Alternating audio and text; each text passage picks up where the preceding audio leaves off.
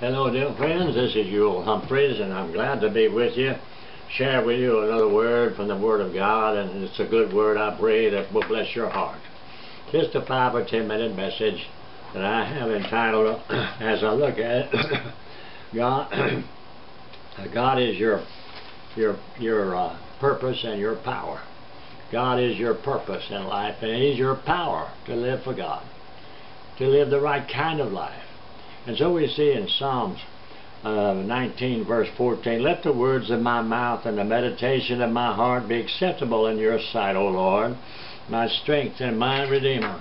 So the words of our mouths, the way we talk to others, should be always important to us because they're important to God. And we need to pray with the psalmist and say, Lord, let the words of my mouth be acceptable in your sight. Be careful how you talk and what you say. It is important, but you must learn to talk. You must learn to say, because the Bible says, go and tell others. And we must tell, we must talk. Tell others the things that the Lord has done for you. And tell others how the Bible teaches us to live. Encourage others with a word of encouragement. Seek always to look for the good in others. Try to find that which is well-pleasing to God and to you and to others.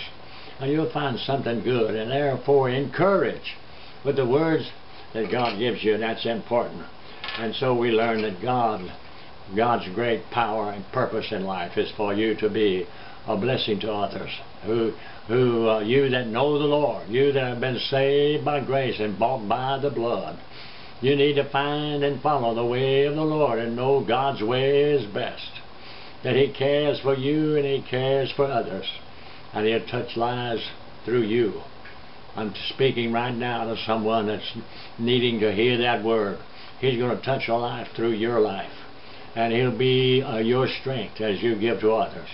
The Bible says over in Joshua, the 1st chapter, and verse 8, this book of the law, talking about the Bible, this book shall not depart out of your mouth.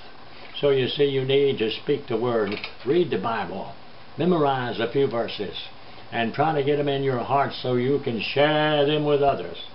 This book shall not depart out of your mouth, and you shall be able to do, then you shall be able to do all that's written therein. For you shall, then you shall make your way prosperous, and you shall have good success. If you just read the Bible, and then try to live according to how it's written, to the words that you find written here, and you'll make your way prosperous. You'll prosper. And you'll find good success in your life. You'll find success when you walk with God. Acknowledge Him in all your ways. He will direct your path. He's going to help you find the answer. He's going to help you right now help you with that decision you need to make. And it'll be a right decision because you're trusting Him. You're asking Him for help. Put your hand in the hand of God. Put your hand in the hand of the man of Galilee, and He'll walk with you, and He'll lead you into the right way. God says over in Psalms again in 63rd chapter, that is a word that's important. When I remember you upon my bed and meditate on you in the night watches. It's a good thing sometimes to think about Him even after you go to bed. The other night, I was having a difficult time going to sleep, and so I said, well, wait a minute, I'm just going to consider you upon my bed and meditate on you in the night watches. And I began to think about God and began to pray and talk to the Lord. And I just was able to do that for a while, and before too long I was asleep. Praise the Lord. Think on the things of God. Go by the Word of God. Live by the Word, because it's a word that is right. It's a word that's right. My little son, years ago, when I turned the light out and started leaving his bedroom, he said, Daddy, I'm afraid. And I said, what are you afraid of, son? He said, I'm afraid of the dark. I said, well, don't you be afraid. I'm right here, and the Lord's here with us. We're going to be all right. But many times we are afraid of the dark. We don't know what's going to happen. We have some kind of a problem with our family, or with our job, or with our money, or with our health. There's so many things that happens that can cast us into darkness. But the Lord is your power and the purpose of your life, even in those times. The Bible says in Psalm 27, the Lord is my light and my salvation. Whom shall I fear? The Lord is the strength of my life. Whom shall I be afraid?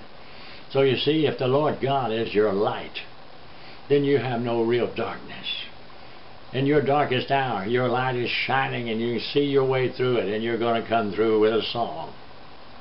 And in the nighttime, when you're walking in night with the Lord, who shall you fear when the Lord God is with you? The Lord is your strength. He's your strength. Who's going to overcome you? Because the Lord God is holding you, and He's your strength. So we need to see that and recognize it and love God for it. Oh, praise the Lord God. Praise the Lord God. What a God we serve. What a wonderful God we serve. I thank God for that. Oh, praise His name.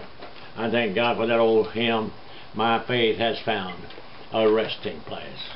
My faith has found a resting place, not in defiance nor creed, but I trust in the ever-living One, whose wounds for me doth plead. I need no other argument, I need no other plea. It is enough that Jesus died, and that He died for me. The great physician heals the sick, and the lost He came to save. Praise God for me, He shed His precious blood, and for me His life He gave. I have no other argument, I have no other plea. It is enough that Jesus died, and that He died for me. I want you to believe, trust Him, believe Him, and ask Him to forgive you of every sin, to come into your heart and help you live for Him, and let Him be your purpose and your power. Believe He rose again. Believe He's coming back, and He wants you to be ready for Him so He can take you home to heaven. Believe in Him. Ask Him to come in your heart as the Lord of your life. Then find you a good church. Go to it and worship God, and let the Lord be the strength of your life in all that you do, and God will bless you. Let me close with this word. Over in Matthew, the 11th chapter, in verse 28, Jesus said, "Come unto me, all ye that labor and are heavy laden." What is the secret to living the Christian life? Well, there are some good thoughts, but here's 3 words that the Lord spoke in that verse that are so meaningful in relation to the Christian life. Those 3 words are, come unto me. Come unto me, the Lord Jesus. That's what you need to do. Wherever you are, just go to Him in prayer. Go to Him by faith, belief. Say, Lord, help me. I'm coming to you. Help me. Amen. He'll teach you to pray. He'll teach you to walk. He'll teach you to talk. He'll teach you to live. But He'll do it one day at a time. And God will bless you. And the Lord will be your strength. So listen to those words. Come unto me. Right now. Go to Him. Tell Him your needs. Tell Him your desires. Ask Him for what you want, but may it always redound to His glory. May it be according to His will. And oh, praise God, He will hear. He will answer, and you will be blessed. May the Lord bless you. May you learn to do, to walk, to live in the presence of the Lord Jesus. Come unto me. He is God's purpose and God's power in your life, through the blessed Holy Spirit that lives within. In the name of Jesus, amen.